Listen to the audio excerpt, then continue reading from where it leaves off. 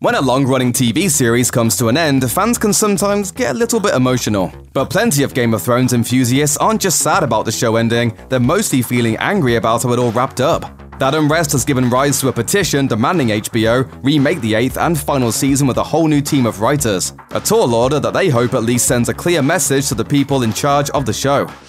There's a fierceness you don't often see. They'd do anything to protect their babies.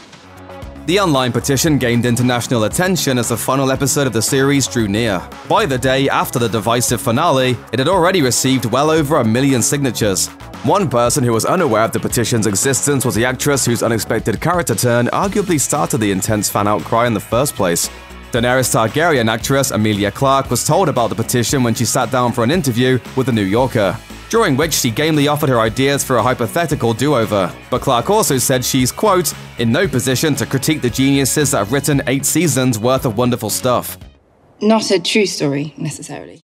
Clarke revealed that she would have loved if Daenerys interacted with her handmaiden Missandei and her greatest enemy Cersei Lannister more than she did during Season 8. She also said she wanted to, quote, "see a bit more discussion between characters during the controversial 5th episode of the season," which followed Daenerys and her allied forces as they stormed King's Landing. When the city surrendered in a peaceful manner during the climactic episode, the Mother of Dragons suddenly made a heel turn towards sheer madness, ordering her dragon to burn down everything in sight. Clarke has since said that Dany's tumbling into madness was inevitable, but she would have enjoyed additional conversations being included in between all the action. She explained to The New Yorker, "The genocide was there, that was always going to happen, and I just think that we are more than happy to contently sit there and watch 10 minutes of 2 people talking, because it's beautiful. I just wanted to see a bit more of that." Clarke also expressed a desire in her idea of a hypothetical do-over to see Dany's, quote, "last images being that of kind of a hopeful, childlike love," before she dies in the arms of her lover/nephew Jon Snow, who tragically slays her out of a certainty that she'll cause more harm than good to the people of Westeros.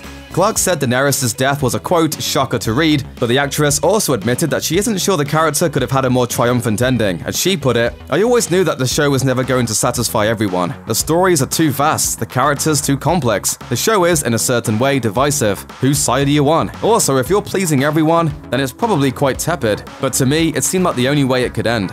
It couldn't have been easy for Clarke to come to terms with what happened to her character, whom she has played since 2011 on the final 2 episodes of Game of Thrones. Her response to the petition asking for a redo is incredibly level-headed, which is admirable considering Clarke's Daenerys was the only major character to die in the final episode. It's unlikely that those who hated Game of Thrones' final season will suddenly change their minds after hearing Clarke's response to the online backlash. But perhaps a diplomatic disposition might inspire them to ease up a little. If the woman who had to play the character who went mad, killed thousands, and got stabbed to death over the course of 2 episodes can remain calm about the situation, the people who only had to witness the calamity should be able to do the same.